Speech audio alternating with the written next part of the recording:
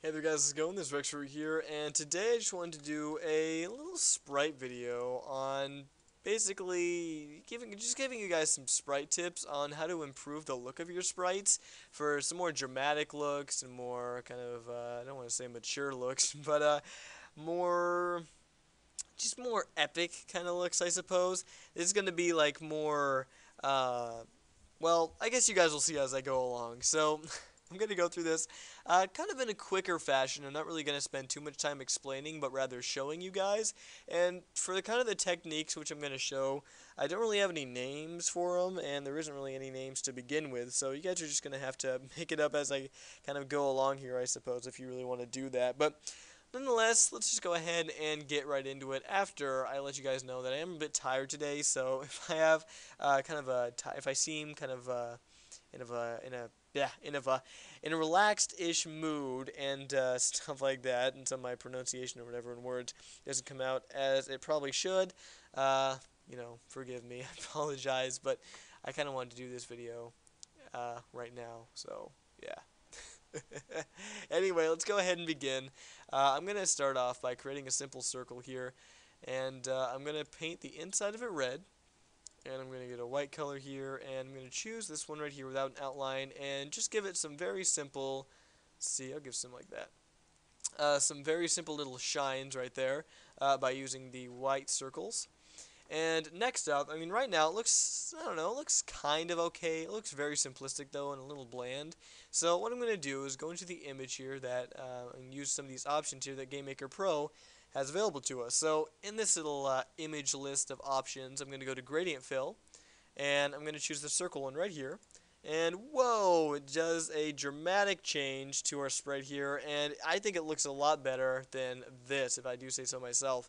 And it drastically changes into this really like epic looking kind of just very different sprite, and it really looks really cool. So hit OK, there we go, and there's our new sprite. So I mean, just by creating a red ball, putting some little shines on it, and then using that simple little gradient fill, that circle gradient fill, that's what we end up having. So anyway, that's one little cool thing I wanted to show you guys.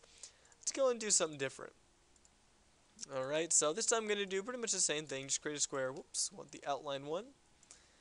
And I'm going to paint it a different color. Now I'm going to go for kind of a drastic stone look here.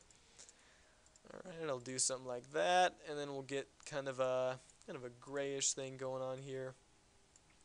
Put something up over there. And I'll get maybe a little black and put some outlines up here, just some lines in the middle, and of course I'll color these a little different shade as well. Alright, there we go. Alright, maybe do a little something like that. And then I'll just end it off by taking the square tool, just getting the outline, and putting outline right there, and right there.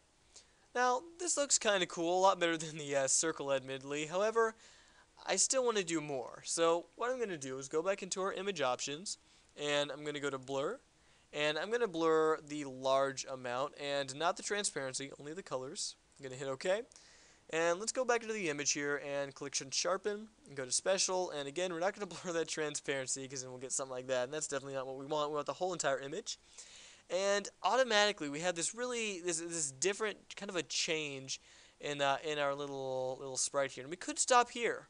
We could stop here, but I want to go a little further. So what I'm going to do is we're going to head back into our gradient fill, our little friendly gradient fill option here, and automatically, if we're on this little circle gradient fill, we get this different change in what our sprite looks like as opposed to this right here, But I want to go a little something like that. And so if we click OK, and of course we have all these other options too, which all look really awesome. But for now, I want to do this one right here. And of course we can change up the tone and stuff, so if we were to go something like that, we get kind of that effect. But I just want to keep the black for now. If we click OK, there we go. That looks a lot cooler. And it definitely, I mean, compared to our original sprite, which we had, I mean, if we compare this to our original sprite, let's undo these changes. There we go. We have this, and by just a few image options, we've changed it over into this. So that's pretty much the majority of what I wanted to show you guys today. Just those three options, the sharpen, the blur, and the gradient fill. You can get some really cool designs and stuff with your sprites. And there's one more thing I do want to show you guys. Let's go ahead and create a new sprite here. And this is along the lines of the button eyes feature. So if we click on the button eyes feature, and whoops, that's not what I want to do. Just go ahead and let's give this like a gray kind of look. Alright, it's button eyes. Or wait, did I click button eyes? No, I did not. Button eyes. There we go. And we have this little button here, so let's hit OK. And let's try going through our other options again. So starting off with the blur. Alright, and then we'll go back to our sharpen. Alright, there we go. And now what I want to do is, let's sharpen again actually. You know what, actually forget the blur for now. Let's just go straight over to sharpen. There we go. That's a little bit more what I wanted.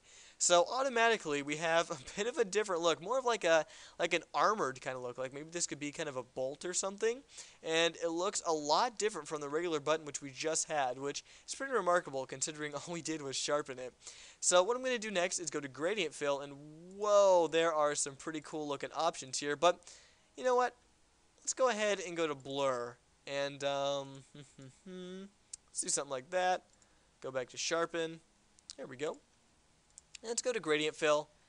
And let's see what all we can get. There we go. So we're getting some more kind of cool stuff going on here. And I mean, as you can see, as I just cycle through a lot of these, we get a lot of different looks. And a lot of different really cool looks. I'm going to go ahead and go with this one for now. And you'll see, I mean, it dramatically changes the way that we originally had. I mean, originally, if we go back, we just had this simple button, and we've changed it over into something like this. And it looks like more of like a machinery kind of thing. And I mean, you could just there's so many possibilities with just these very simple options that we have going on here. And so that's pretty much what I wanted to show you today, guys. And hopefully, you know, maybe gave you guys some ideas or things to do with your stuff and your sprites and whatnot. And yeah, so anyway, guys, that's all I wanted to show you. And excuse my somewhat tired tone. Jeez, I need to not even take a nap, just go to bed or something. But I just figured I'd do this beforehand and stuff like that. So anyway, feel free to comment, rate, subscribe, all the different kind of stuff. And as always, guys, until next video, until next time, this has been Rex Furry. I'll see you then.